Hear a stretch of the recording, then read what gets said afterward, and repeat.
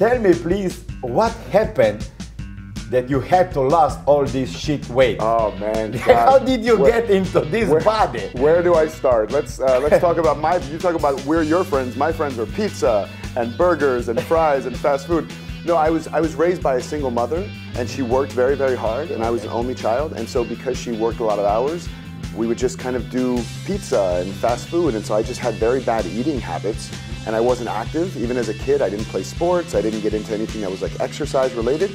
So over time, I mean, I was big as a kid. I was 250 pounds when I was 15 years old. 250 pounds? Yeah, and when you're 15 years old, that's when kids are very loving and accepting, and they would never make fun of you for how you look. They didn't. Of course, all the time. They made fun of me constantly. Yeah, but it just kept getting worse and worse and worse. And bullying. So by the time I was in my late 20s, I was 332 pounds. It's like 150 kilos.